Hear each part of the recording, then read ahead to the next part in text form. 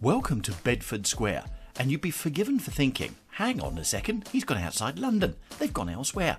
We haven't. We are literally 2 minutes walk away from Tottenham Court Road and also from Oxford Street. Join us as we go for a walk around this historic square. Bedford Square was built between 1775 and 1783 as an upper middle class residential area.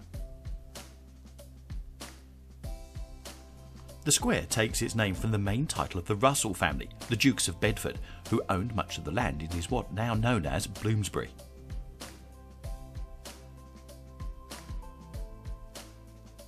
Bedford Square is now thought to be one of the best preserved set pieces of Georgian architecture in London, but most of the houses have been converted into offices.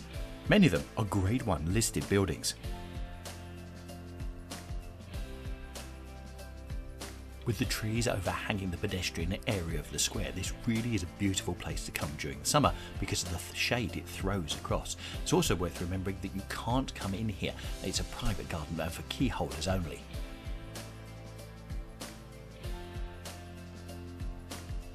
The square is situated between Tottenham Court Road on one side and Gower Street on the other side, two main roads in London taking the traffic either into central London or out of central London. Although, judging by this video, it's hard to believe this is in central London and so close to Oxford Street as well. With the streetlights and architecture and just the way the whole street is set, you'd be forgiven for thinking we just walked onto the set of another period drama set in central London.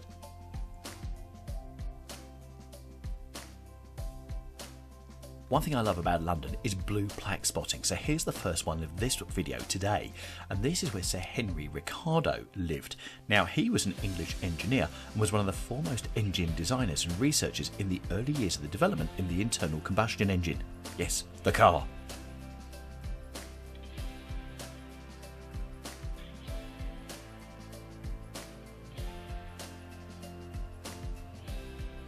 Now, the area that we're in is also known as Bloomsbury, which is an area, funnily enough, later developed by the Duke of Bedford, yes, the same one as Bedford Square, back in the 19th century. Prior to that, the Earls of Southampton in the 17th century had started to develop it. The whole area of Bloomsbury, which is quite large, was originally built as a Regency area residential area by the developer James Burton. Not only has it got the British Museum and University College London, but also it's got other garden squares including Bloomsbury Square and also Russell Square. We're looking at number 1 Bedford Square, which actually is in Gower Street, almost opposite Bedford Square, but it's always been included as part and parcel of it. With houses 2 and 3, it was threatened to be demolished back in 1860 when they were building the British Museum, but thankfully other plans were made. Another great thing about Bedford Square is the number of benches they put around, so you can just come and sit here and watch the world go by.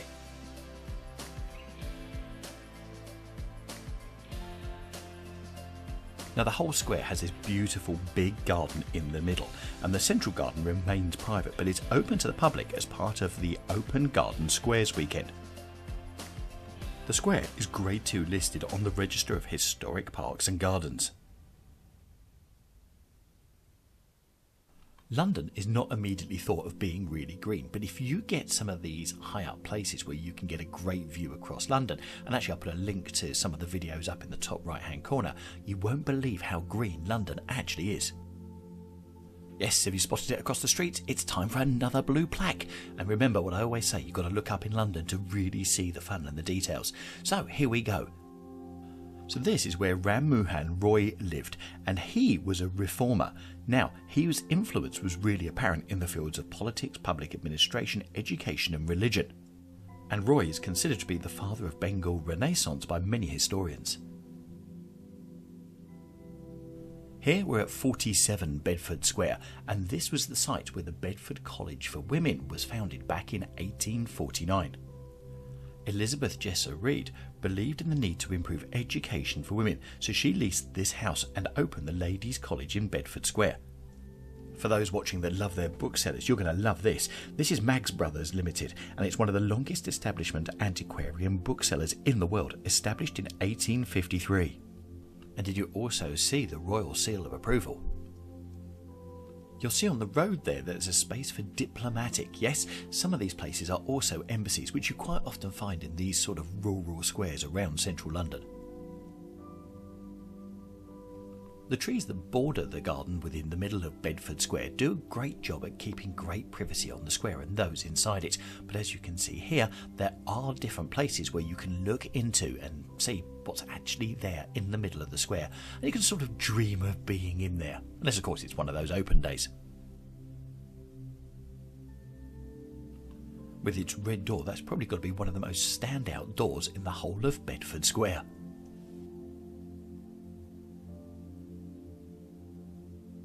Really hope you're enjoying this video, and if you are, do us a favour, will you give us a thumbs up so we can spread this video around YouTube to help others love London as well.